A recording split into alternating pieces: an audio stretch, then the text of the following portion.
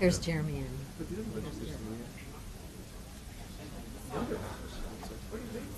Yeah. What? All right. Holding up your slide. Jeremy, See? post testimony. Hank Levine is in the audience. Gosh. Trouble in River City. You can tell it's summer. People don't have anything better to do. How are you? Yeah. All right, well, good morning, everyone. I want to welcome you to our event this morning on the U.S. China trade war, what's happening with it. We're going to give you the answer of exactly what's going to happen over the next 3 months, so relevant to the hearing. Be forewarned. I'm Rob Atkinson. I lead Information Technology and Innovation Foundation. ITIF has been focused on this issue for a long time, starting in 2012 with our report, Enough is Enough, Confronting Chinese Innovation Mercantilism, and we've continued to write on it since. We have a great panel this morning. We're going to do this really as a discussion this morning, not with formal remarks or anything. I'm going to introduce everybody and then make a couple of opening remarks myself, and then we're just going to jump right in. Mike Pillsbury said he's coming. I will introduce Mike when and if he gets here. We start with Jeremy Waterman. Jeremy is the president of the China Center and vice president for Greater China at the U.S. Chamber of Commerce. Jeremy's been working on China at the Chamber for many, many years and is a deep expert on thinking about what's happening there. Prior to joining the Chamber, he worked at the U.S. China Business Council, was also at USTR in the Office of Congressional Affairs in Africa. Claire Reed is senior counsel at Arnold and Porter K. Scholler. Claire has had over 3 decades in dealing with international trade, strategy, negotiations, and litigation. She had spent 8 years in the Obama administration, principally at USTR, where she served as Assistant U.S. Trade Representative for China Affairs and Chief Counsel for China Trade Enforcement. Claire and I had the pleasure of being at a number of S&ED dialogues in China and seeing firsthand, although you saw it much more firsthand than I did, exactly how those work and what the Chinese, how they negotiate. And then finally, Derek Scissors. Derek is a resident scholar at AEI, American Enterprise Institute, where he focuses principally on Chinese and Indian economies. Hey, Mike. And also is the author of the China Global Investment Tracker and Chinese Investment in U.S. Data Set. Prior to that, he was a senior fellow in Asia Studies at the Heritage Foundation. And just joined by Mike Pillsbury. Mike is a senior fellow and director of China strategy at the Hudson Institute. He has a long, long background, longer than anybody here on the panel really, engaged in China, thinking about China.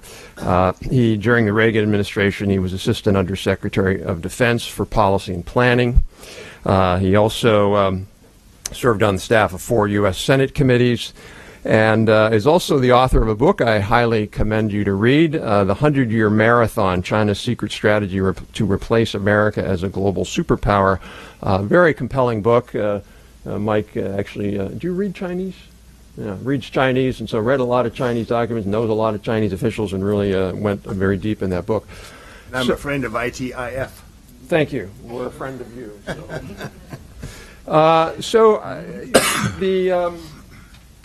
I think we all know the Trump administration took another step in escalation of this a couple of days ago, announcing tariffs, 10% tariffs on $200 billion worth of additional products in addition to the $50 billion.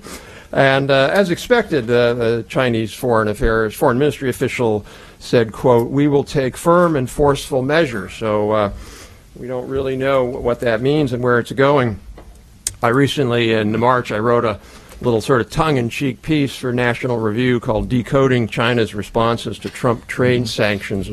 Worth me quoting a couple of those. I would read a statement and then I would translate what it means in English. So Premier Li Keqiang said, quote, "No one will emerge a winner from a trade war."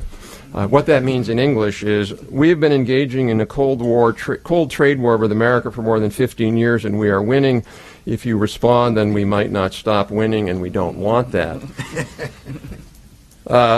Premier Li said, statement, "What we hope for is to act rationally instead of being led by emotions." The translation is essentially is, "Wait, please don't take action against our unfair actions." And then, perhaps most relevant today, Commerce Minister Zhuang Shan said, quote, "China will resolutely defend its interests." The translation is, "China will resolutely defend its interests." So with that, let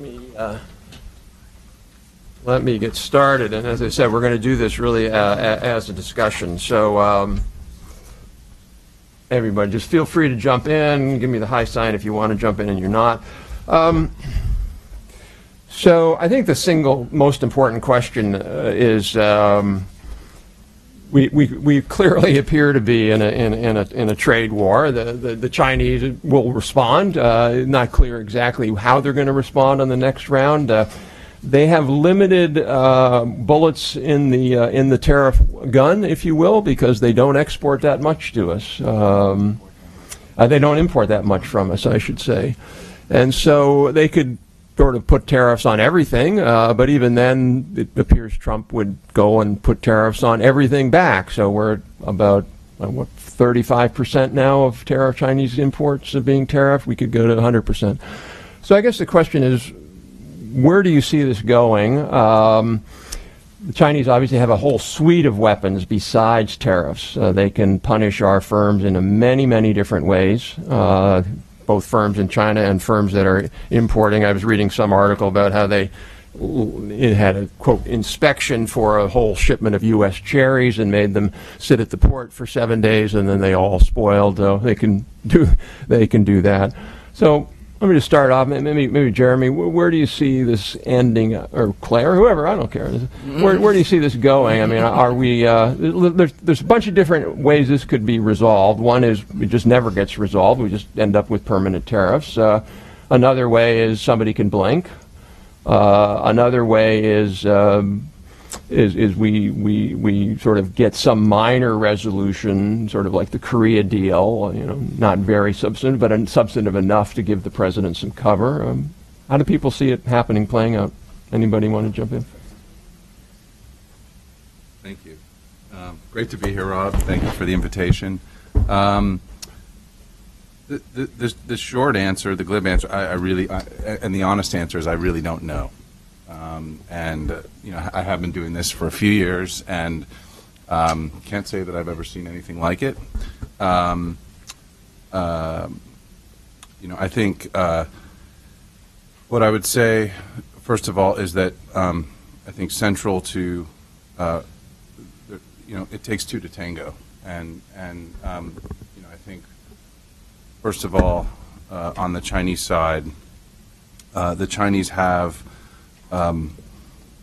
many years of asks, many years of dialogue going back to JCCTs, SEDs, SNEDs, high-level dialogues, lots of asks. Claire was a part of developing quite a number of those when she was at USTR.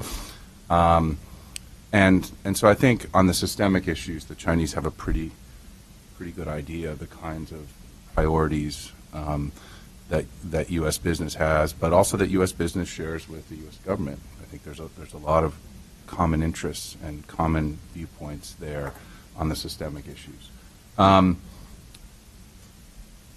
So I think the Chinese argument that they're not sure what the administration wants. I mean, I think there's some truth to that, and I'll turn to the administration side in a moment. But I think there's less truth to it, quite frankly, than we might like to admit sometimes. Less credibility to that argument. I think the Chinese have a pretty good idea, and in some areas, quite frankly, the Chinese just don't want to do the kinds of things that both the administration and the business community have been asking for quite some time. On the flip side, the administration has not been strategic, I would submit, in its approach to China. I think tariffs are an example of that, which the business community,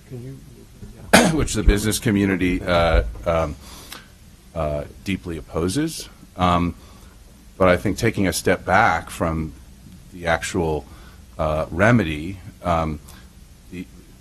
there's really been three buckets of asks of the Chinese, or three priorities of this administration. I think one is deficit reduction. Two would be concerns. That would be trade deficit reduction, because there's clearly not a budget deficit reduction. Marley. Sorry. Two would be concerns about Chinese acquisitions of technology here. Also issues related to export of technology to China. And the third piece would be the market access and behind the border. Those are really the systemic issues. I think 1 and 3, they're both priorities. If you give the Chinese the option, they're probably going to pick number 1 every day of the week and twice on Sunday. That's easier for them. A managed trade solution is easier for them.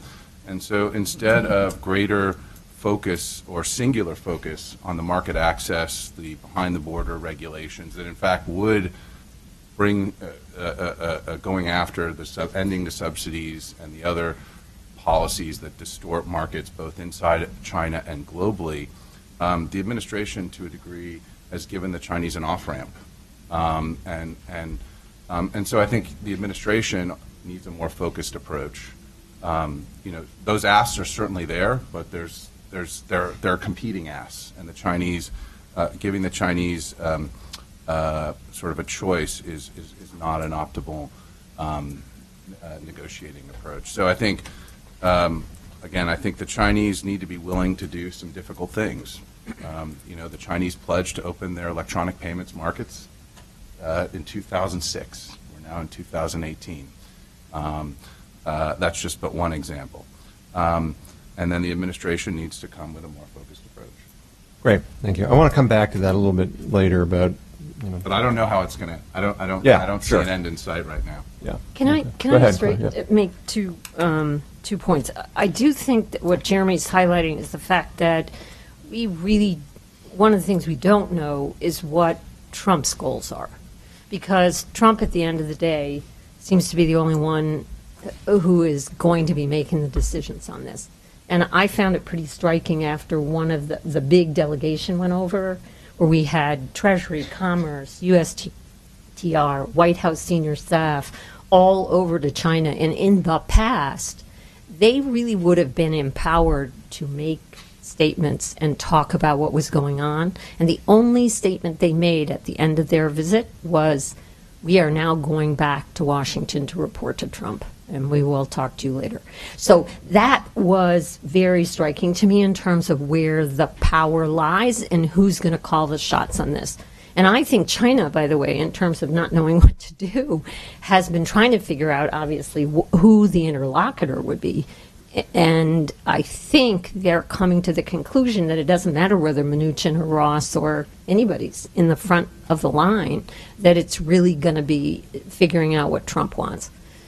So that's it. Now, goals are interesting. I think I agree with Jeremy entirely that China would just like to get out of this in a way that allows it to maintain its control, its stability, deal with its at-home problems, continue its economic development, and basically continue its ability to leapfrog technologies and do what it wants to do. The question, I guess, for the United States, which I don't think the U.S., I don't know, what do I know? I'm on the outside. I'm not sure they've fully grappled with, which is what are our goals for China? So are our goals to remove the trade distorting practices, the things that are just distorting the global markets? I think you would say yes to that, probably across the board in the administration and in Congress. But the next question is, are we interested in helping China create a more efficient and market-oriented economy that will actually assist its development and make it, at the end of the day, a stronger competitor with Western countries by virtue of its getting rid of inefficient state-owned enterprises, of letting the markets dictate when companies go bankrupt, having the financial system work better, reducing the perverse incentives on local governments, et cetera, et cetera. Are we interested in that? And I don't know that anybody's really grappled with that question.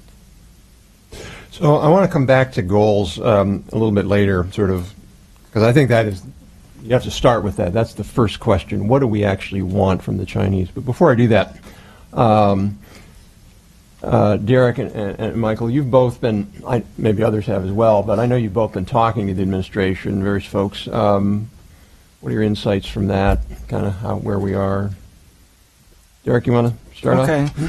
I don't think this is nearly as unclear as some other people do. The president has a 30-year record where he says he wants to reduce the trade deficit. The trade deficit rose last year. His number one priority is to stop that. And if you bring him a deal on NAFTA or on China that somebody says this is going to cause the trade deficit to rise or it's not going to stop the increase in the trade deficit, it won't work. And that's what happened in May. A deal was brought to him and it had too much water in it in the Chinese offer, and you were going to get a larger trade deficit in 2019 than you were in 2016 on the regular projection, and that was the end of that. So I understand the point that Jeremy and Claire are making about what U.S. goals should be. And that's, we can argue about that. What the U.S. goal is to reduce the trade deficit or at least stabilize it. And then everything else comes after that. I think the complicated part within the administration is something else. It's related to what Claire said, which is there is a group, I confess that I'm part of this group, that doesn't think we can negotiate with the Chinese, that they will not keep their word. That the only thing we can do is make them suffer for a while, and then we can have a negotiation. And for a while is not 2 months. And there is another group, definitely, that thinks, no, yeah, we can. We can threaten them, and then they'll do some things, and things will be better than they were, and then we won't upset the global marketplace and so on. And I actually think the president's in the second group. I think the president does not want a multi-year conflict with the Chinese that causes him political pain as well as political gain. I think that's where the battle is. We know what the goal of the administration is, led by President Trump. This was seen as a crucial issue in his reelection. It is not going to be delegated to one of his cabinet members. The goal is we reduce the trade deficit. And then the battle is over, can we trust the Chinese in any deal? And that's what makes it hard to just say, okay, we reduce the trade deficit by $70 billion. We agreed to do that in August. It's done. If we could do that, we'd be finished. Hey, Derek, can I just ask you one question? When you say reduce the trade deficit, China didn't promise to reduce the trade deficit. Right, promised to make more purchases. China promised to purchase more. Right. And the trade deficit, as we know, is not actually fundamentally influenced by decisions like buying a few more goods. So we've got our savings rate and we've got our tax cuts. So I'm having a little trouble figuring out how this rolls with anybody being able to talk about the trade deficit with China going down in 2019. Why? I mean, I don't understand. This is directed really at everyone in the room. Have you listened to the president? You listened to him when he was a businessman in the 1980s. He doesn't care about the damn savings rate, right? What he cares about is he thinks the trade deficit is a classic protectionist position. Members of the AFL-CIO senior members have had this for years. The trade deficit represents lost, this position, I'm not advocating for it, represents lost American jobs. It represents money being stolen. It represents us losing. I don't care about the savings rate. I don't care about any about that. So he doesn't care about that. What he cares about is someone brings to him a deal where you can credibly say, we haven't addressed any of the underlying problems, the trade deficit is going to rise later, but he will not be running in 2020 with a larger bilateral trade deficit with China than when he ran again in 2016. So, Jeremy, just a quick two-finger. I know it's Mike's turn. So the only observation, I'm not Derek. I'm not saying you're wrong. The only observation I would offer is that the president was brought a deal, for example, on steel in the initial 100-day, at the end of the 100-day plan, and that deal was rejected. There were, 230 billion, probably a somewhat inflated number, but there were a significant number of deals, long-term deals, as part of the state visit last November, and then again a negotiation. You could argue really one negotiation around a purchase agreement focused primarily on ag and energy, again, which didn't fly. So it may be that the president is in fact singularly focused on the trade deficit, but it seems to me that the bar is pretty high. Bar is pretty high. I know Mike should talk here and he may have more insight. All those deals were run through a group of people, including me, to see what we thought about what their effect would be.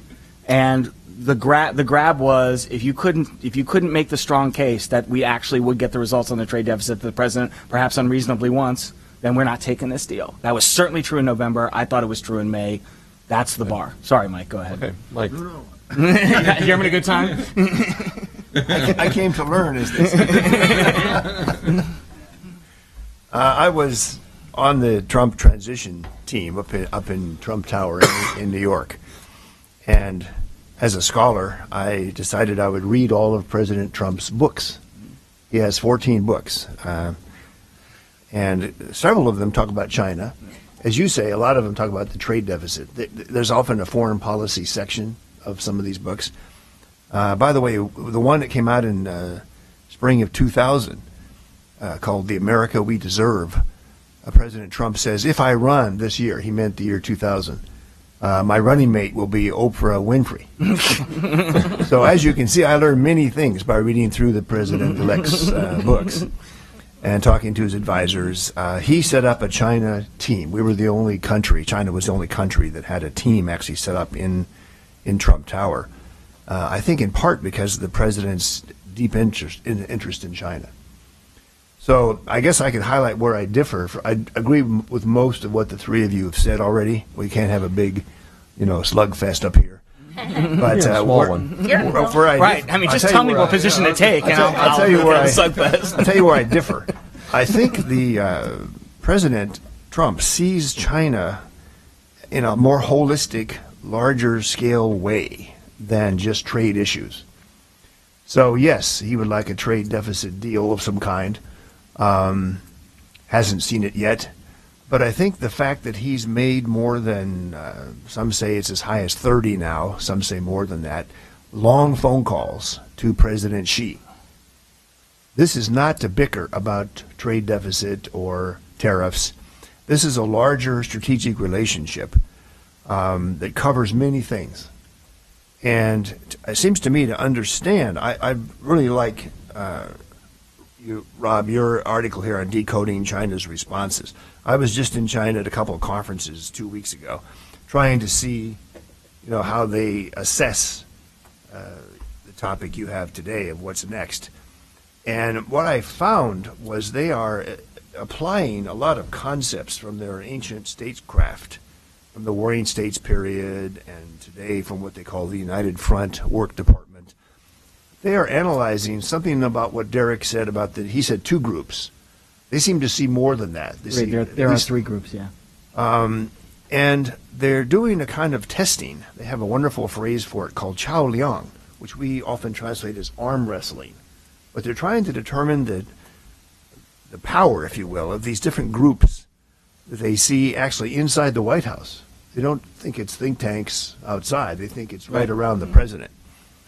And this, for them, which tariffs are selected and what the rates are when they go into effect, they seem to see as part of a larger game of what do the Americans want to do now that China is closing in on potentially surpassing American GDP and becoming the #1 country in the world.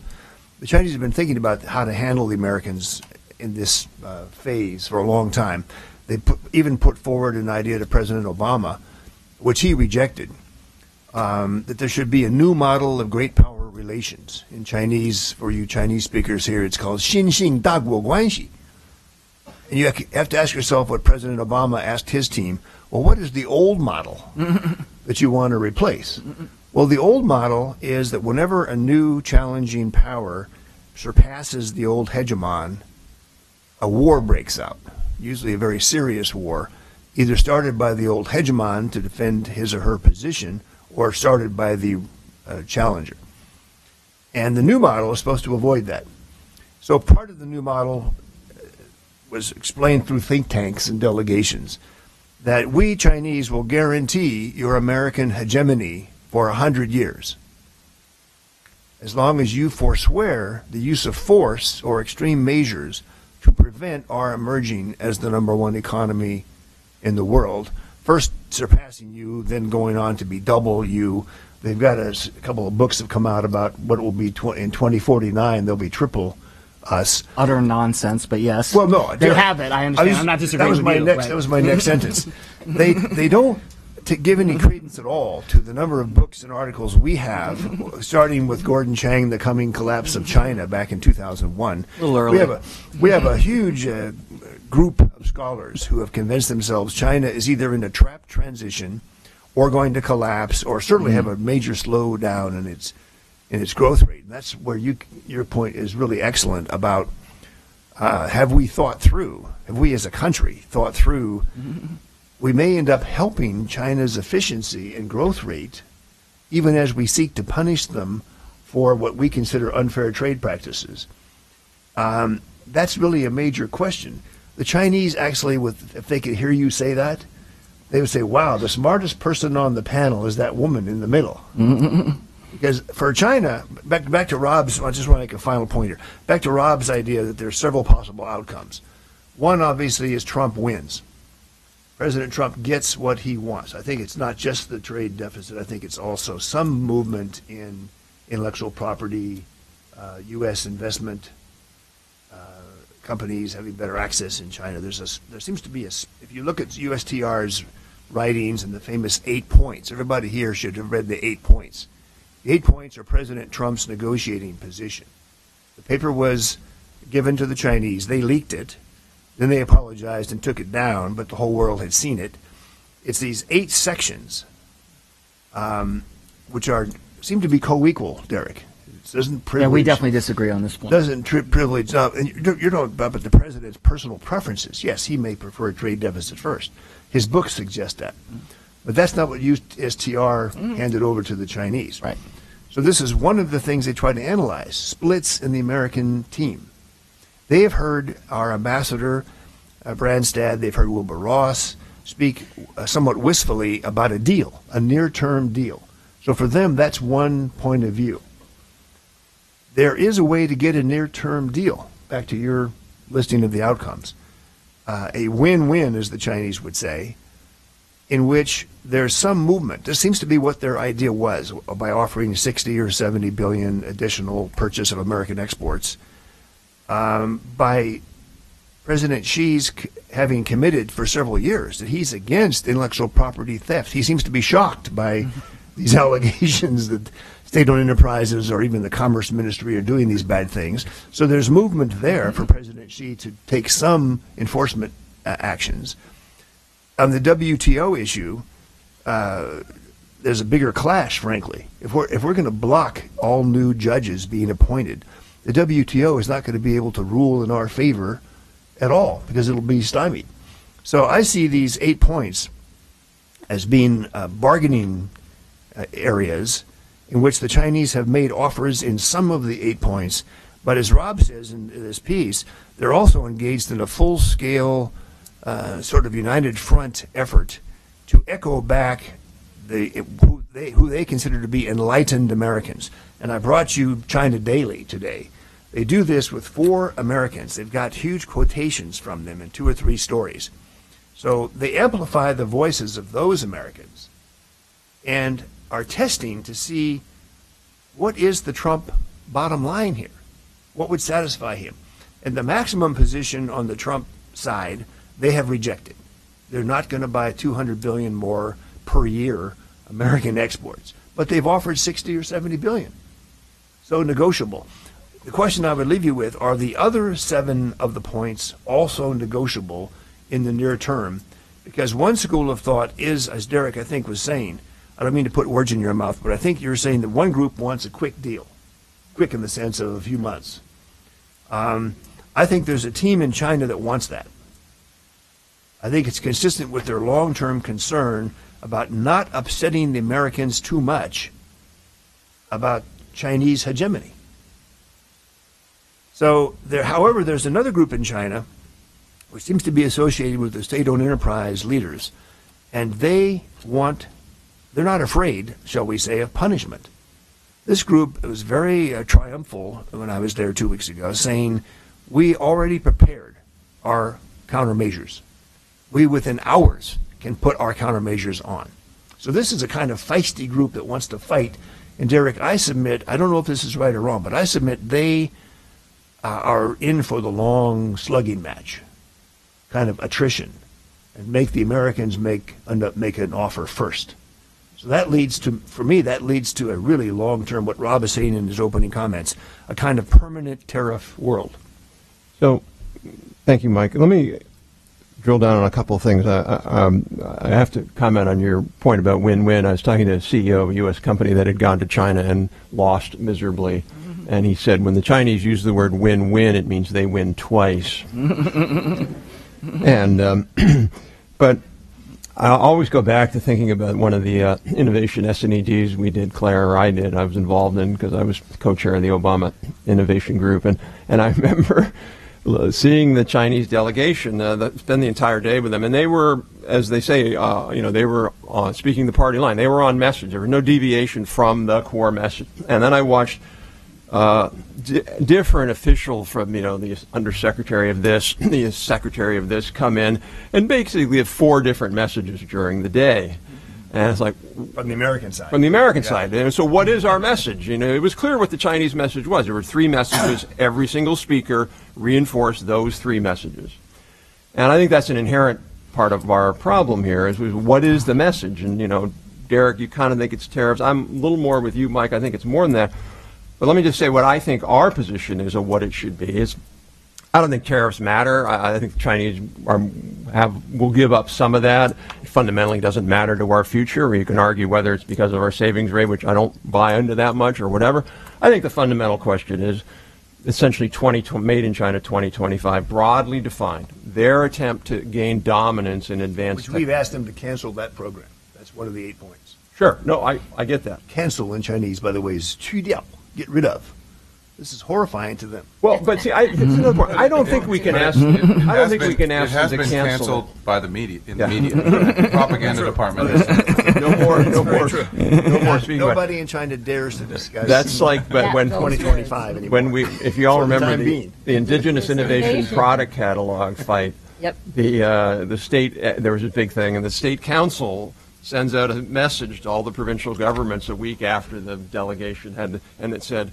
In Chinese, the translation was, you are no longer allowed to put this in writing or to talk about it. It wasn't that they canceled it. But I think, actually, this is where I don't agree with that. I don't think we should tell them to cancel 2025. I think we should tell them to cancel the unfair mercantilist components of 2025. And this is where I think we make a mistake. I don't think we should say to the Chinese, we're not going to let you advance technologically. I don't think that's our right. They have every right to do that. I think what we can say is get rid of your integrated circuit $160 billion fund, stop doing forced JVs, stop doing forced tech transfer, all those other means that are unfair. So I guess First, I'd just like to ask you, does everybody sort of agree with my framing of that, or would you go more broader than that? Because my worry is that we're not pushing them. We can't win all 8 points. We're not going to be able to do that, so we got to pick and choose our battles. I just say I think the business community absolutely agrees with that view, that the issue is not about restraining China's ability to be an innovative country, to become an innovative country. It's about a competitive country, to have strong Chinese companies. It's about the how. It's always been about the how. What are the laws, policies, practices that China employs to get there?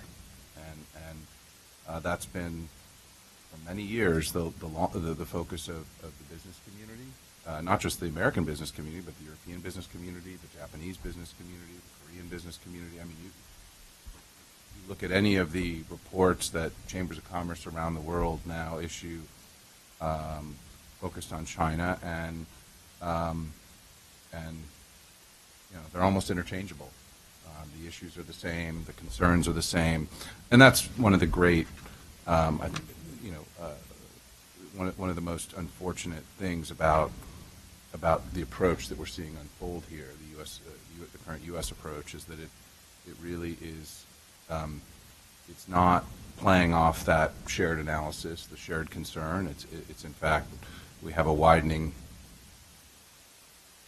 gulf between the U.S. and our allies on many issues, but in particular, that widening gulf is impairing the ability to work together to deal with some of the very legitimate, long-standing concerns that we have about China. I think, I think the question of deficits, is part of the problem with the deficit. Well, the metric, I think, is a questionable one, highly questionable one. We certainly don't agree with it at the chamber and in the business community. But I think equally important, it's inherently a short-term, a very short-term, fleeting solution. I think the Chinese probably know that. That's why they'd be happy to do a deal, or more willing to do a deal around deficit reduction. And I think, and that's why the business community has instead focused on the systemic issues. And I think this gets to Claire's, some of what Claire was saying earlier about the nature of reform in China. China often, going back many years, talks about, when it talks about reform, bird in the cage, right? I think what we're kind of asking for is for the bird to be allowed to fly out of the cage on these economic issues. I think there's a lot of reform going on in China. There's mergers of large state-owned enterprises into even larger state-owned enterprises. I'm not. It doesn't count as reform. Well, counts as reform. It's not Western.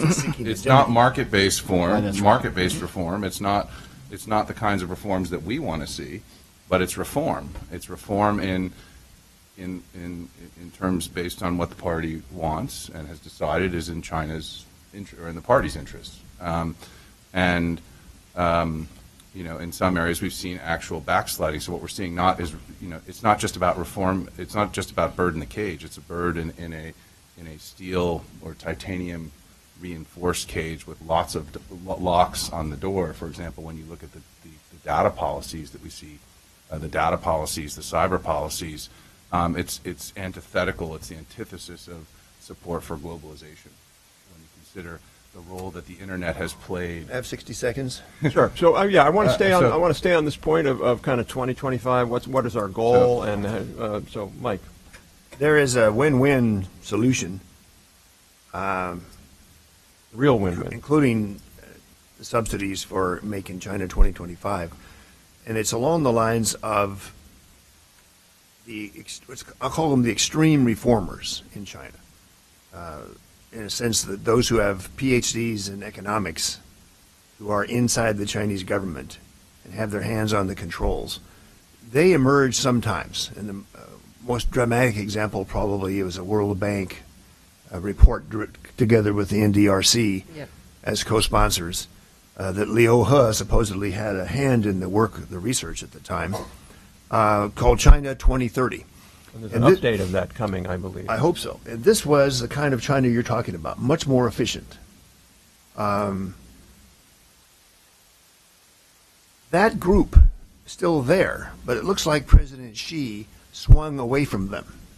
And he swung toward the other group, which I call it, in advertising my book, The 100-Year Marathon, I talk about the hawks versus doves, which is not exactly the right words to use. But the other group is the 1,600 economists in China in 2005 or 2006 who wrote a long letter attacking Mao Yushe when he got the who got the Cato Award.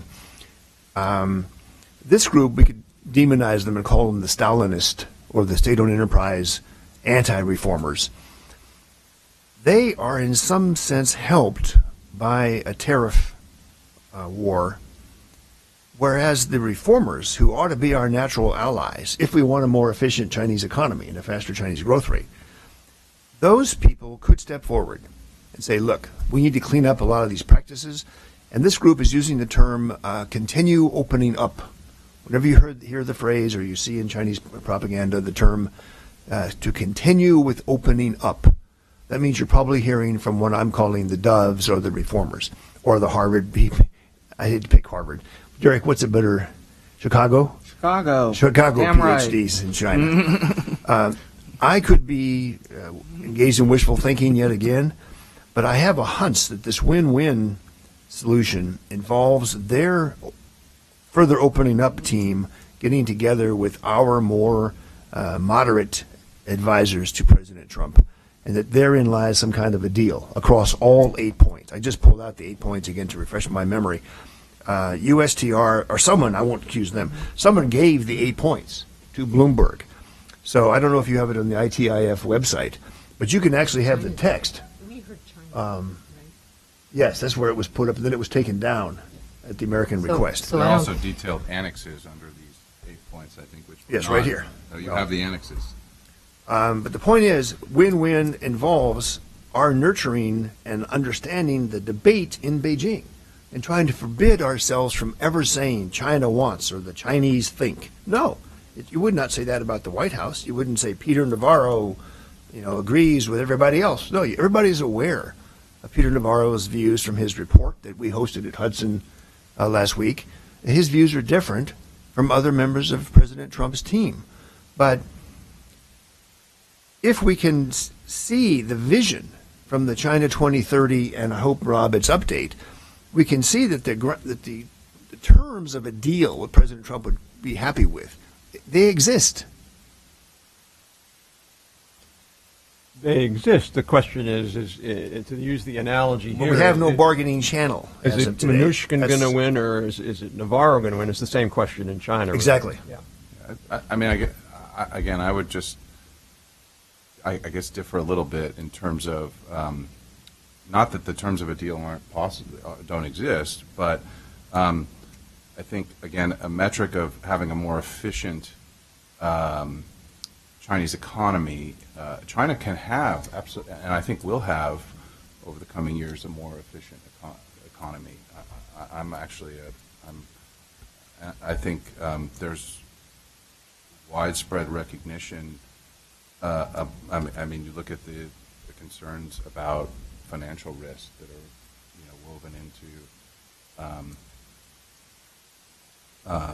woven into the 19th Party Congress, as a top priority. Obviously, sometimes the priorities are shelved or moved aside as. So you think our strategy should be not to let China collapse? No. Right? My only point. I'm not for a collapse of China. My only point is I'm attracted to a more efficient China, I guess more of a free market. Like 80% of their economy would we in be the a free business market. community absolutely want to see a more market-led. I think As an American goal. the great hope, I think, in the business community, going back to 2012, 2013, when we saw President Xi take the reins, was that we would see an economy that was driven by market forces. That market forces would play an overriding goal in the allocation of resources in the economy, and there was actually but it didn't happen. A fair amount of optimism, and it didn't happen. The Hawks won. And so I think, but I think in looking at it's really, I think openness perhaps is a better metric to use. Efficiency is important. We want to see the subsidies. Look, everyone has a measure of subsidies, so I think we do have to be careful about that issue. It's the size, scope, and role of the and distortive impact of subsidies, and how that relates to comparative advantage. But I think that when you look at data policies, cyber policies. I put subsidies in there, but standards and competition policy. China's moving to a more, within China, on the face of it, a more open economy. The movement to a negative list, right? We saw an updated negative list recently. We look at what Xi Jinping said at the Boao Forum. I think these are all the problem is that the tangible reforms on the ground and priority areas for American companies are lagging that rhetoric. And then when we see some of these behind-the-border regulatory policies that impair the ability to compete, we see, again, continued use of administrative licensing. I want to move on to Claire and Derek. Thoughts on this sort of broader question of 2025 and what our goals are and can we succeed? One thing I would note is in the leaked document that was the U.S. demands of China, they don't ask that 2025 be dismantled. They only ask that the trade distorting, market distorting subsidies, and there are lots of subsidies. So they're not even saying don't provide R&D, credits in your tax system. They're not saying that. They're saying market distorting subsidies. So we have to be careful about what it's nobody's taking formal responsibility for that, but we have to be careful about where those demands are. My personal sense is that there's absolutely no way that China is going to abandon its desire to leapfrog technologically, and I think that maybe because I'm sitting next to Derek, I'm reflecting a little. It's always my fault. I think we have seen that where China's interests diverge from the formal, I don't know how to say this, from a position that they have taken with the United States to try to remove a trade tension, that what will happen is that you don't violate necessarily, but you find all the ways to work around. And there are many, many ways to work around actual commitments that have been made. So that makes it very difficult when I think about it to think that we realistically can create a Made in China 2025 compromise policy with China where we can go home and sleep well at night. Well, I guess, Claire, the question, I know there are people who say they're not willing to do anything on 2025, and I think I don't have that view. I have the view that, first of all, if we walk away and there's no deal on 2025 egregious practices, what's the point? And just don't even bother. And I think, do you think that they would be willing to say, for example, in their integrated circuit fund, 110, 160 billion, whatever it is, you got to cut that down to $10 billion, or no more forced JVs? See, I think there's a difference between no more enforced JVs, where real forced, real right, results, real results, not just titular results, but. Sorry, joint ventures, forced joint ventures with American companies on technology. I think that's one thing. I think telling them how much money they should pour into strategic technologies is a very different thing. Okay. Yeah, they're not all the same also, though. I mean, I think to talk about, I think you have semiconductors, which the Chinese may be willing to negotiate more so in certain areas. Made in China 2025 arguably encompasses Sure. 50% of the Chinese economy. And so to assume that semiconductors and medical devices or ag equipment, which is also part of Made in China 2025, are all the same and the policies are uniform and moving forward, I think is a mistake.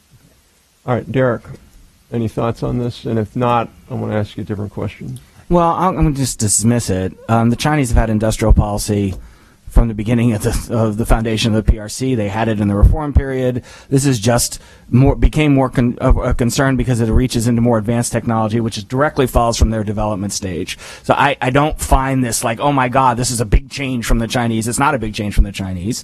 I don't think, Mike, it is at all right that we have a chance to get the reformers couldn't even win when Hu Jintao was in charge, and he was a complete non-entity. The only way you get a change in Chinese policy if Xi Jinping believes this is a better way to organize the economy. We've already seen him show very clearly he does not.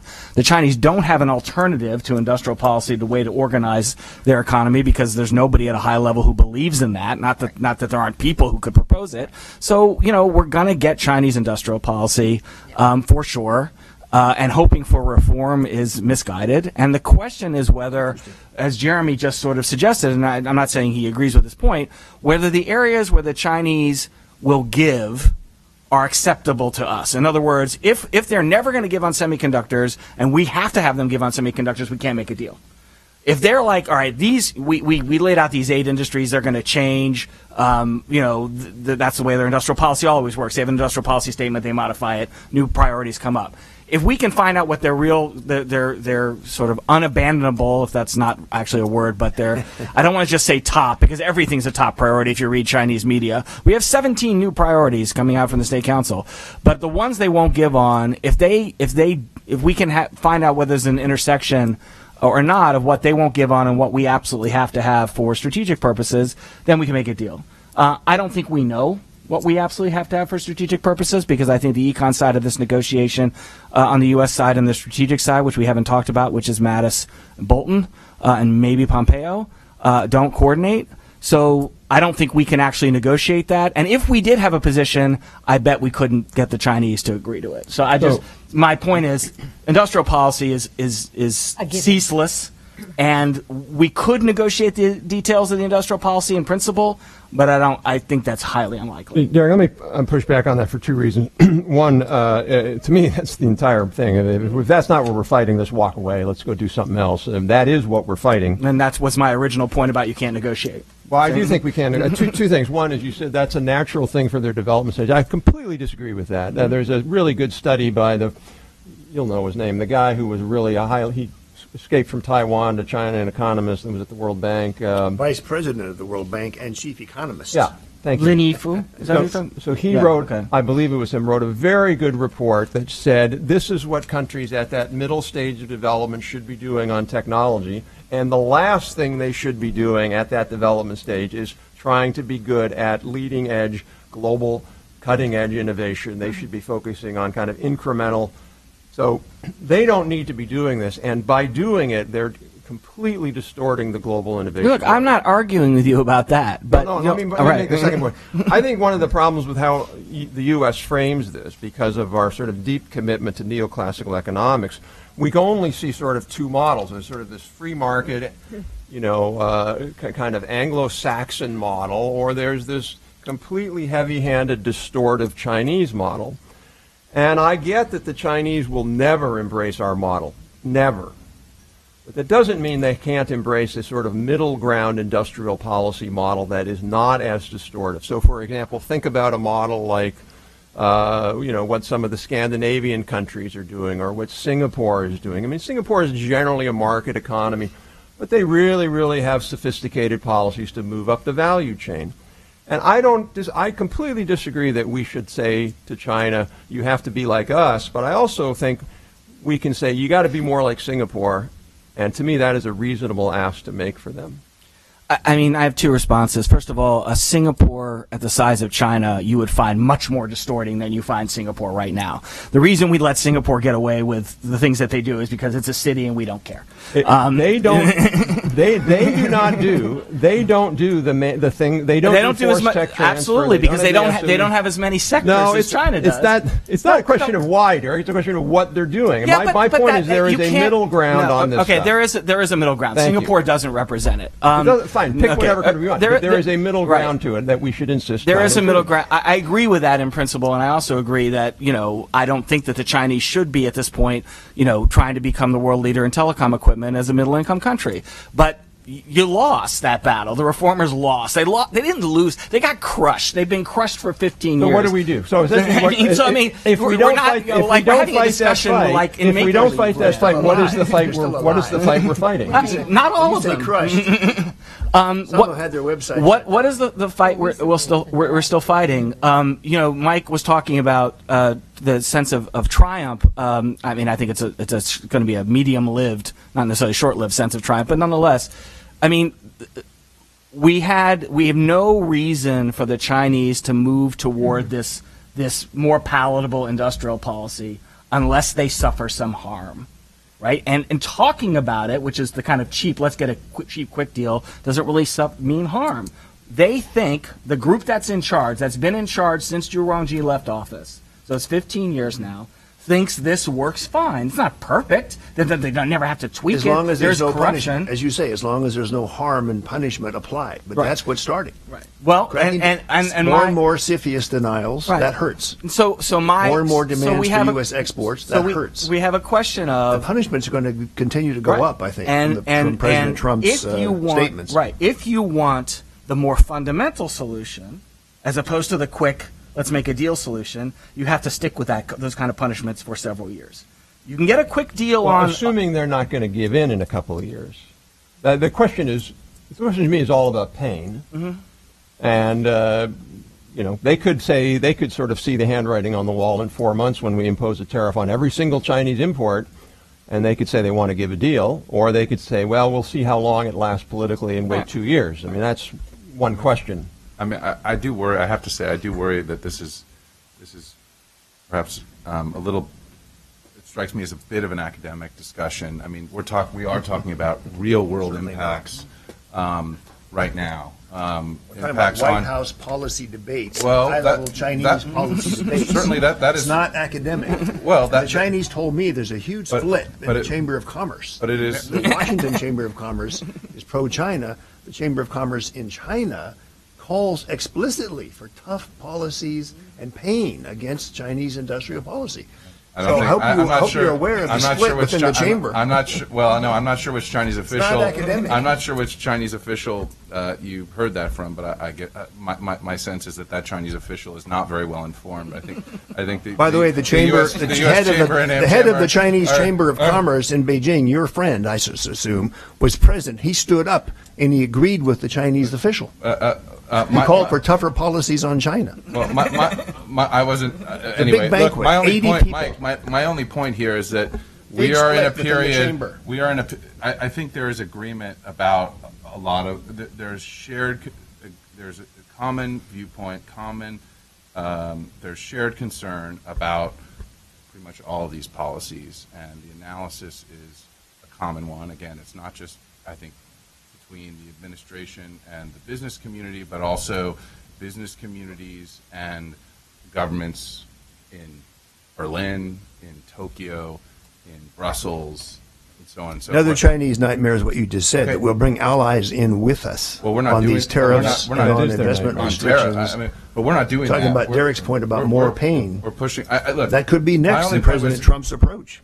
Bring the allies in. As the administration widens the aperture and goes from, I think, what was already a point of deep concern of soon to be 50 billion in tariffs, potentially to 250 by early September, and then the retaliation that we're seeing against industrial interests and agricultural interests, primarily in red states. And now, as the aperture is widening, greater impact on American consumers. I have a question when Jeremy when he's wrap done. up, Jeremy. Jeremy's filibustering because he's trying to cover up the split within the chamber. I do. Chinese know about the split. Okay, you should acknowledge it too. All right, Derek. Well, look, Jeremy, let me ask you a question. You're about to get. That's just a myth. You're about That's to just get not the. accurate. You're about to Fine. get the. Move Yeah, on. I don't agree with the Mike view of the chamber. But let me ask you a question, because I know this is unfair because I'm making you speak for the business community. Maybe Claire wants to answer. Somebody can answer. Claire can answer. I get all the time. Yeah, you probably We are pick someone in having the a bit of a audience. debate after all, aren't we? I thought there'd be no debate today. What I was wrong. I have struggle with is, you know better than I do all the things that the Chinese need to change. I focus on a few big things. You can go into greater detail. And then you don't like the tariffs, which I understand. How the hell are we going to get the Chinese to change? I'm tired of hearing, not from you, because you and I know each other and we talk privately, but from major business officials saying, oh, well, you know, it's terrible. I agree with the president that the Chinese need to change, but we can't use these tariffs.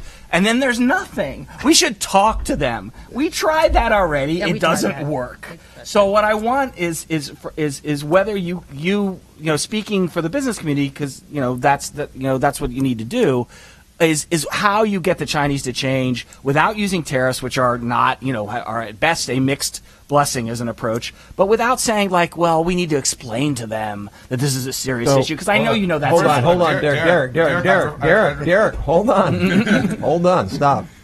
I know there's a bunch of media here. I want to turn it over to questions no later than 5 minutes. Okay.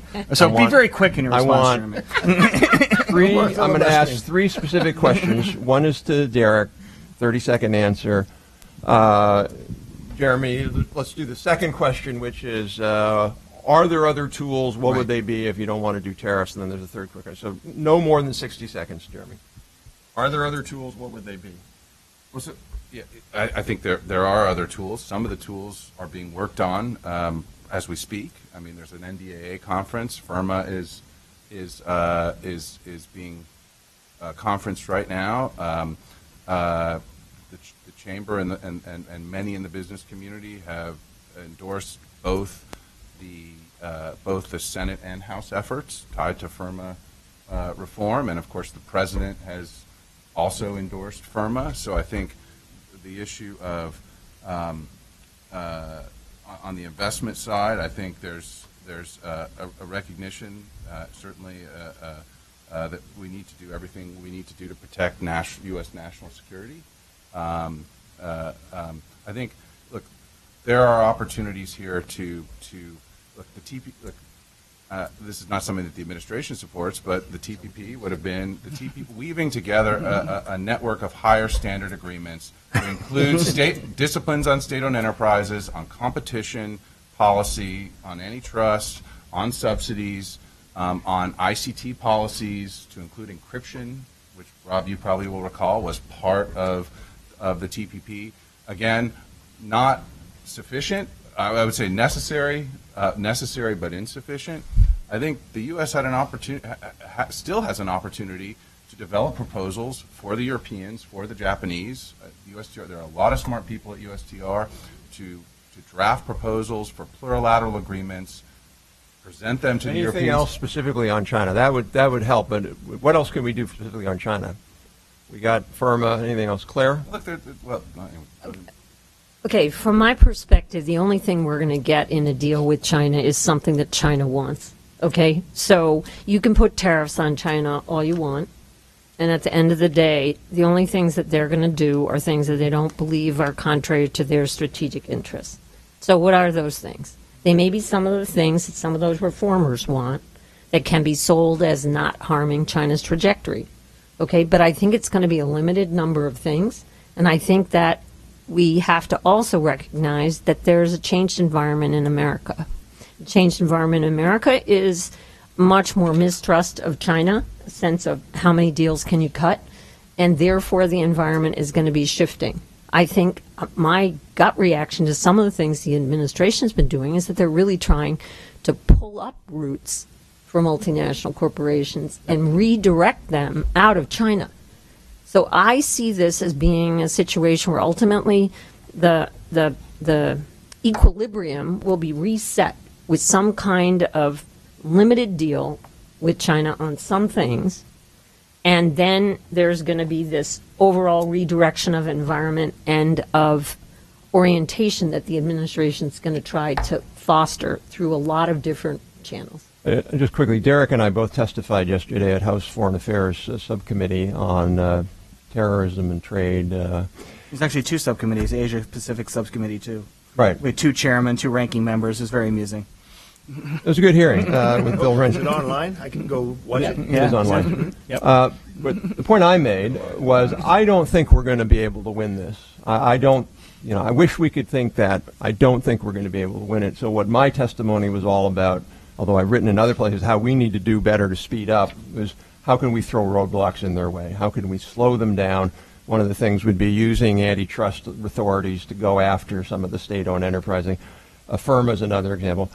There's 2 ways to impose pain on China. One is because we think we're going to get a deal, and the other is to just slow them down. And I'm skeptical the first is ever going to work, but maybe I'm wrong. So, Derek, I wanted to ask you a quick question, which is maybe a 30-second one. They can get out of their tariff harm at least at 10% by devaluing the yuan. Do you think that's, am I right? How much of that are they going to be able to sidestep the pain through devaluation? Oh, they can subsidize over a 10% tariff. If we wanted to make this a serious effort, which I don't think we should do yet. I think we should go through a process and so on. But if we wanted to be serious about tariffs, we'd have to raise the tariff. They could use the yuan. They have to be very controlled in the depreciation of the yuan against the dollar, so as not to trigger capital flight, which we've seen before. They're very well aware of that. They can just directly subsidize over it. They can pick the areas where they want to keep their market share in the U.S. and directly subsidize. 10% isn't high enough. It's high enough to hurt them a little bit, get their attention. It's not high enough to actually inhibit the trade if they want to maintain it. So maybe, Claire, this is to you, but maybe a couple. The thing we haven't really talked about today, and you hear a little bit about it, is the Chinese have vastly more weapons than we do. We're debating what to do with ZTE, and even within that, it's a pretty narrow set of things we could do around one particular company because of one violation. Chinese can do whatever they want to any U.S. company that has some kind of business relationship with China anytime they want. They can hold up things at the border. They can bring antitrust cases. They can say, oh, I'm sorry, your permit is denied. They have unlimited weapons, really. And I guess the question is, how worried should we be about that kind of retaliation? Well, South Korea with the THAAD missiles was a kind of classic example of the sorts of things that China would do. All of a sudden, South Korea was a very popular tourist destination, but no tourists wanted to go. And inspections of major Korean companies inside China that caused some of them to have to shut down, and border inspections. And we certainly have seen all of those, as well as use of other regulatory powers to put pressure on. So we've seen that. The interesting twist for me in some ways is with China taking the, when you go low, we go high, with that being the expressed approach that they're taking, it's going to be very interesting because, query whether they can maintain credibility if that's their approach. We're the globalists, interested in multilateral institutions and stability of the global trading system, and we're not, going to do anything untoward. Is going to be how they manage that message against what they do inside China. So it's curious to me. I'm going to be interested to see how they balance that, what I see as a conflict. Well, let me open it up, particularly if I could ask if there's media first, and right up here, and hold on for the mic, and if there's say who you are, who you're with, if there's a particular question to somebody, just say that. Jiang Mengjie with Caixin Media. Thank you for your insights. So my question is, if it's possible, when can we expect ice breaking, and if there is a deal, how would the deal look like? Thank you.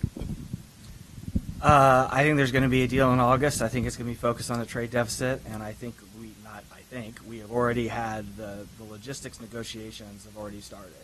Now that doesn't mean that they will lead to anything, but I think they will. So, no, that's not true. They're not talking about substance yet. They're trying to figure out, as everyone here who follows this issue is aware, we had the vice premier come. He's supposed to, he was Xi Jinping's personal economic advisor. That didn't work. We sent a delegation over, as my colleagues on the panel have talked about, which appeared to be, a very highly staffed U.S. delegation. That didn't work. So there is this question of how are we going to set up something that will actually hold within the American political process. So they're not at the level of talking about the offers and what to do. They're at the level of how to do this Those talks have started, I know. I don't know whether they will lead anywhere. Now I'm just giving my opinion. My opinion is that they will, and that in the middle of August or so, we will have some sort of deal announced that will last a year and a half. What? Yeah, you want to, if you want, the tariff deadline is early September. It would be better, just holding all things equal, to wrap this up before the House comes back into session and people start treating September, as they always do, like a way to, win a few votes in November. Derek, for the benefit of the media, who's the lead administration negotiator on the deal? Oh, right. The lead administration for you, President Trump. Right. That's right. Who's President, the lead cabinet official negotiator? Right. Look, I mean, to be fair to the administration, in one respect, on investment, FIRMA, et cetera, which is Secretary Mnuchin's province, he won. On trade, which is Ambassador Lighthizer province, he won. So we do have some structure, but when you're talking about a comprehensive negotiation, there are more issues, all these points, not just a trade deficit. I have no idea who the administration's lead official is.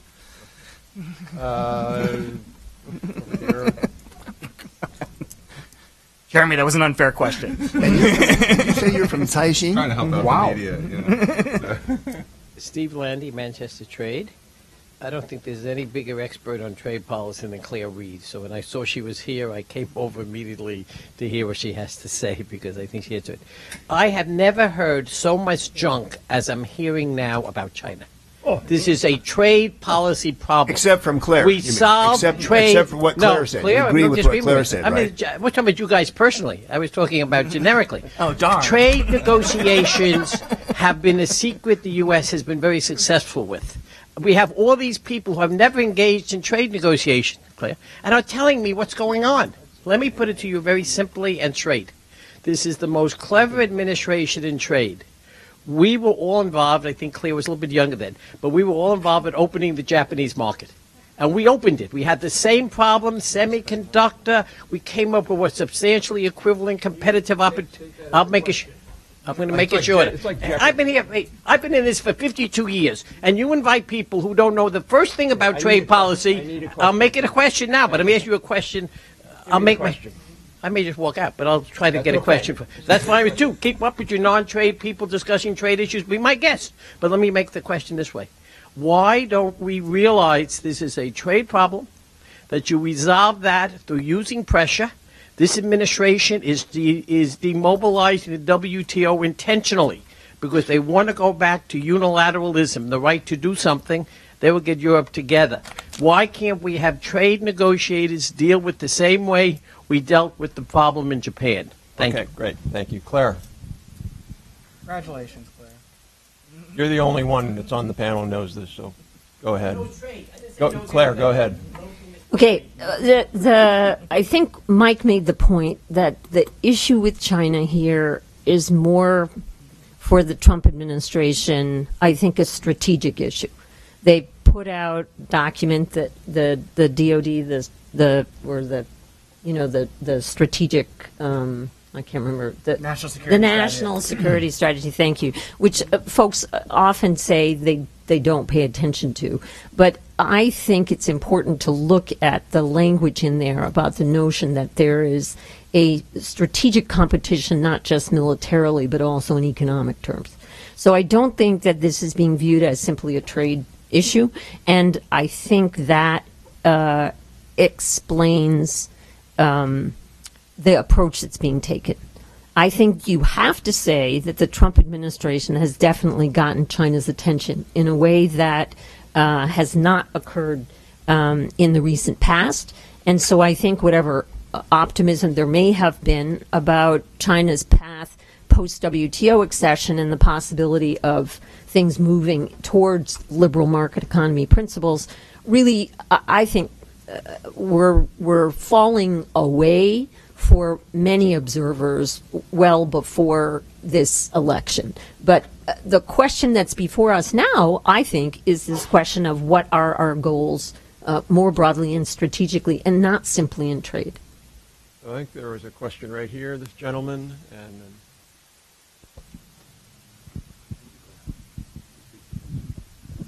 Hi, Brian Bradley from American Shipper. Thanks for taking my question. We've heard a lot from the trade associations since these tariffs have been opposed about their opposition to the tariffs and how they'll harm the economy. But what sort of practical tips would you have for trade associations in the private sector as they continue to communicate about this issue, as they seek to solve the underlying issue of intellectual property transfers and the unfair business practices in China? So basically, what tips would you have for them making sure that is on the same level of importance as the tariffs? Jeremy, you want to do that one? Well, look, it's in terms of companies dealing with their IP challenges. First of all, there are different types of IP challenges, but there are a lot of resources available. They need to be engaging with their associations. They need to be engaging with the U.S. government, and they need to also be, look. Some companies decide to go public with their issues. There was or whether they decide or not, the issues get aired publicly. There was a piece recently in the New York Times on one particular company, a very lengthy, detailed piece. I thought the question was a little bit more about if a lot of associations don't like tariffs, what's the best way to, is that just spitting in the wind right now to articulate why that would be a bad idea? Well, I think that I understood your question as how do you ensure that IP issues are on the same priority level? Prominence, right? Well, look, I think IP issues have been prioritized by the business community for years and years, and I think there's no wavering or no backing off. Many associations came out and endorsed the Section 301 investigation precisely because of the very serious concerns that widely shared concerns about IP policies in China. The Chamber has an IP center. Many associations are active on the IP issue. So I'm not sure that I'm not sure that there's any backing off regarding the IP concerns, which again are many when it comes to China. I think we're in a particular situation right now where we may be on the verge of going to $250 billion of tariffs with real economy impacts, with real impacts for many American companies, for American farmers, for job creators, and obviously that's a very urgent concern for the companies themselves, but also for the health of the broader economy. Matt Miller, I'm with Capital Group. We run the American Funds family of mutual funds based in L.A. I had a little clarifying question for Derek on what he said, and then I wanted to ask a quick broader question to the group.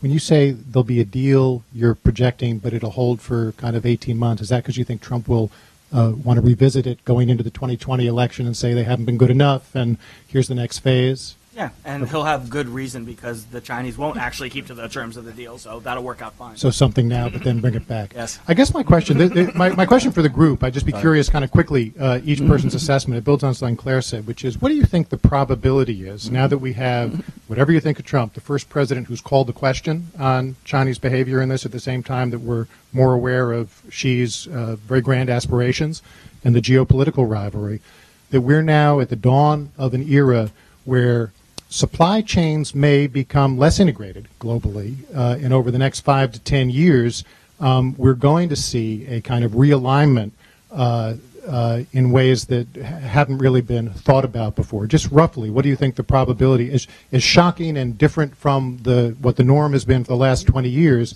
What do you think the odds of that are, and why? I can give a really quick answer, which is this is where the Trump administration's attacks on the Europeans and the Canadians and the Section 232 auto tariffs come into play. I would be quite happy pulling supply chains out of China, and we could still have an integrated global economy with less Chinese participation.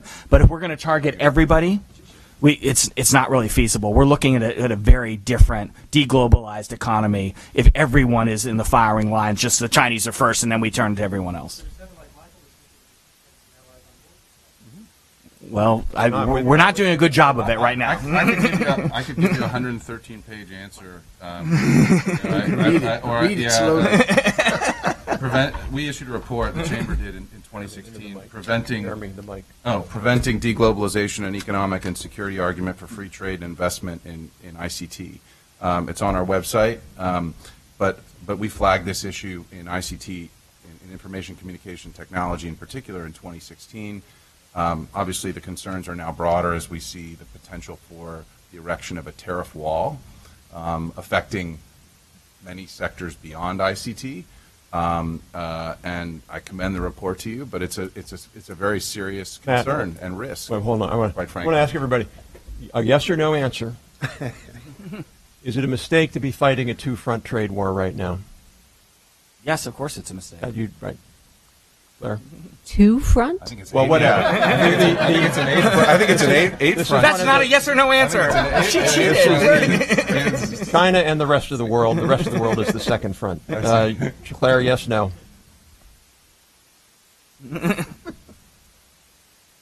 Depends. All right. Jeremy? Wow, that was Yes, no? Yes, it's a mistake. Thank you. Mike? I think it's a big mistake, huge mistake, because it takes away our allies. I think President Trump is already seeking allies both in Europe and among the Democrats in the Congress. I was astonished and delighted when within hours of President Trump's first announcement on tariffs, Senate Democrat leader Chuck Schumer agreed with him. Within hours. There's quite a group of Democrats in the House and Senate both. Brad Sherman thinks he's a wimp. Who are agreeing with, tougher. I agree with you. Who are tougher than President Trump on all this. I was just there are in also Berlin and concerns in Brussels. Germany. I Tell was me just what happened in Berlin. Brussels a week ago. You heard about this, right? Well, I didn't hear about. I didn't get a great sense of warmth for the administration's approach on trade. And You in heard fact, about Chinese intellectual property theft. the German official concern. The analysis is the same, but as we saw with Angela Merkel and Li Keqiang meeting earlier this week, the focus was on expressing opposition to U.S. policies, not on Chancellor Merkel expressing frustration with Chinese policies. So I think that tells you a fair amount. I mean, that was covered in the Wall Street Journal. I see Bob Davis over there. So. Bob Davis is here? Oh, my God. Where's Bob Davis? All right, let's go to Bob. I didn't see you, Bob. Thank you.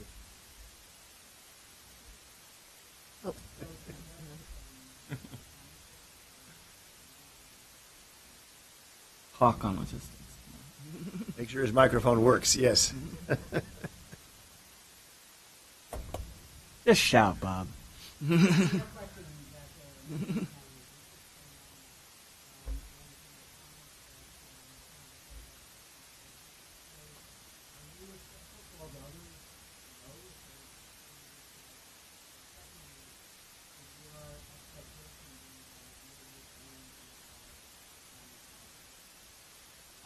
So let me clarify. There are talks on logistics. I don't know that they're necessarily people meeting face to face. I was only informed of two conversations. So, but the second part, there's some cynicism injected in my opinion. In other words, I'll believe the very concrete parts that come out of a deal. That I don't mean that the deal will not include other parts. I just simply don't believe they'll ever be implemented. So I'm not saying the deal itself won't look like it's more comprehensive. I just am only going to believe what's written in stone, not that China will gradually improve its IP practices over the next 3 years, which I've heard for 25 years and counting. Any other thoughts on that, Mike? Just for Bob's question, I do think that the Chinese face a dilemma whether to fire Liu He and replace him or not. Explain who that is for people. Liu He has become the chief interlocutor, if you want to call this. You mean fire him in this job, not from being a vice premier, right? Yes, that's what I mean. Find someone else to go meet with the Americans and to work out a consensus better at home in Beijing who can get a deal with the Americans. Liu He has many fine qualities. I already mentioned his role as, I consider him a reformer in the China 2030 World Bank report. But Liu He is not known, and he would be happy to agree with me, he's not known as a strong man who's going to force the system to come up with concessions that he can take to the White House and make a deal. There is another candidate who's been rumored who would take his place. He's the head of the party in Guangzhou. He has more of a reputation as a kind of a tough guy who would work out a deal first in China and then offer it and sell it to the Americans. So that's what I think is still waiting to be found. It would obviously not be a good idea to start the talks with someone who is a lame duck and may be on his way out, if that's the case with Liu He. And I sourced all this to meetings in Beijing 2 weeks ago. Hey, Mike, one question. When you say work out a deal within China, who are the major players that you see have to be at that table? NDRC, State Council, SASAC, how do you see that? MIIT? This is a topic I try to explain in the 100-Year Marathon in the book. Who makes decisions in China? What kind of policy debates they have? I already said once we should not say the Chinese think. We should be aware of individuals in the policy process and their differences. I don't agree with Derek that all the reformers are dead. I hope you're wrong. I do agree with you, Derek, that they lost the battle when President Xi came to power. But part of what could happen with multilateral approach, bipartisan approach here in Washington, is we could restore some life, as it were, to the reformers. In a way, Liu He it's terrible, it's tragic. If he stops playing this role and we get a hard-line Stalinist economist instead, but who can put together the deal with a consensus in Beijing first. And obviously they're not going to consult the Americans on who they should send as their negotiator. All right, so I think one more question, and then we'll wrap up right here, sir. Hi, my name is Masaki Arai from NHK TV Japan. This is my question to Mr. Pillsbury. I really was interested in your comment about the Mr. Trump started the China team in the Trump Tower and all that. And so my question is that so what is the Trump administration's goal? What kind of a relationship, strategic relationship does the Trump administration want to make with China? I mean, economically and geopolitically. Well, the Trump administration has got two quick answers to your question. One is called the Indo-Pacific strategy of a free and open, or open and free Indo-Pacific. The president said this in Da Nang and explained what he meant by it, that nobody in that region, which could include China, he included China as a possible member of the Indo-Pacific strategy, but no one should feel coerced or dominated or a satellite. He's used different words to describe this. So an open and free Indo-Pacific is one strategy. The other phrase President Trump has used about China is a term competitive. Not enemy, not adversary. He continues to give lavish praise to President Xi Jinping. I mentioned all the phone calls, the meetings between the two of them. So he clearly is not an enemy of China. He's not going over to some kind of ultra hawk position. But I think much of what he's drawn on is the Obama administration in its last year or two. There's the early Obama administration China strategy, and then it was in the last year or two they got much tougher. So I see continuity inside our government at the working level, what some call the deep state. I think they're the ones in DOD and USTR and Commerce. Some of these concerns have bubbled up. The intelligence community apparently has made more stuff available, and you can see it in these reports.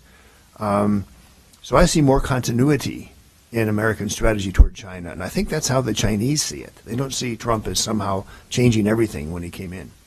So I want to wrap up, and I'll just give everybody one last chance to anything, last comments you'd like to make, 30 to 60 seconds. Derek? I'll do it in much less than that. I don't think we've seen the full effect of the strategic community on the trade discussion, meaning that Secretary Mattis is probably going to be leaving after the midterms. We have a new national security advisor, my former colleague. We have a new Secretary of State. We have personnel. We've portrayed this as the president at the top and then Lighthizer and Mnuchin fighting below him. There are new people who are going to weigh in very influential positions. I think the U.S. position on China, as Claire was mentioning, the broader position is still evolving, and that is going to affect our trade policy. Thank you. Claire? I agree with that, by the way. I agree with that completely. Yeah. I have predicted turbulence and unpredictability, and I'll stick with those two adjectives. It's a pretty safe bet. Jeremy? I'll conclude where I started. We have serious, legitimate issues with China, but these tariffs are not the right approach. And there needs to be a more strategic, thoughtful, and effective approach that brings the allies together in dealing with China and dealing with the legitimate concerns we have with China. And unfortunately, we're moving in the wrong direction right now. I have one more thought, and that is, we've not talked at all about it today, but you and I, Rob, have talked about this, and that is that for the United States to look at the world as it is, including China, it needs to look at home. It needs to look at what we do to be more competitive and effective. And there are lots of dimensions to that problem and to that challenge. And we need to not neglect that, because that may be one of our most potent weapons. But I don't feel like we're focused on that right now. I agree with that as well. Everybody agree with that point? Yeah. It's in my Yeah, book. although if we told us how to do it, we'd all start disagreeing. I know. Yes. A tax cut's more important. Get rid of government, more government. Could I just praise the ITIF's work? You can't. No. I meant to hold this up. A 10-point user guide to the Trump tariff wars by Rob Atkinson, Stephen Ezell. This is excellent. It's possible that you can have the tariffs have an effect, but it doesn't mean that other tools shouldn't be applied. And that's why I bring up, I thought somebody would answer the question over here on what trade associations can do. You know, the administration has said the products selected for these tariffs are companies or products that have benefited from intellectual property theft or serious subsidies. So the choice of which products put the tariffs on is not protectionism, that we want to preserve some particular industry or company. It's to punish the Chinese for these very policies that they now want to increase for the 2025 program. Obviously, input from companies and trade associations is important in terms of selecting those products. The only thing rat poison. In other words, I see the tariffs as negotiating leverage. The tariffs are negotiating leverage. They're not in and of themselves. To really close, I want to ask you another question. Does everybody agree with this? There's an important question here, which is this, because a lot of the press have called this protectionism, and one could argue it's not protectionism, it's offensivism. It's using a tool against something. Does everybody agree that if China made a reasonable deal, that Trump would eliminate all these new tariffs? Yes, we were fairly close in May, and yes, we would. They would drop the tariffs. There was a specific objection, two specific objections in May, and I don't see any reason why, if those objections weren't addressed, the Chinese were willing to do that. We wouldn't have made it. That deal wouldn't have held. Everybody generally agree with that? Yes. Or my view as well. The tariffs are for negotiating leverage. They're not a permanent protection. You think they could go on No, longer? I just honestly don't know. Right, Okay. and I go back to my snide, but unfortunately accurate point. I don't think the deal will hold into 2020. That's a different story. Okay. All right. So this is we could go on for longer than this. Obviously, a lot of important information here to really unpack. But one thing we can be sure of: the next few months are going to be pretty interesting. We'll see where this all goes. So please join me in thanking a great panel, and thank you all for coming. What's this guy's name in Beijing? Zarif? Zarif. He was president. What they say about